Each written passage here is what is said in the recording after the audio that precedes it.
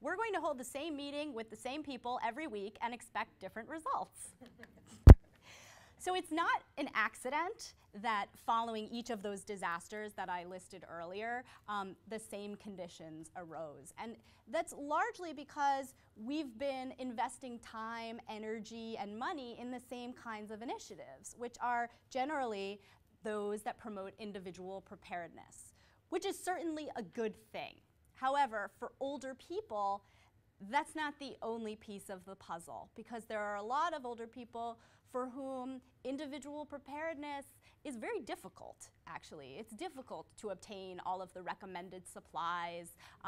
People who have mobility impairment may not be able to get out and get them. I mean, if anyone's ever been to a supermarket, like a day or 2 days before a disaster in New York City, I mean, it is survival of the fittest. And everyone is looking to hoard whatever they can for their own personal use and the use of their families, right? And so, like, if you get there a little late, all the bread is gone, all the water is gone.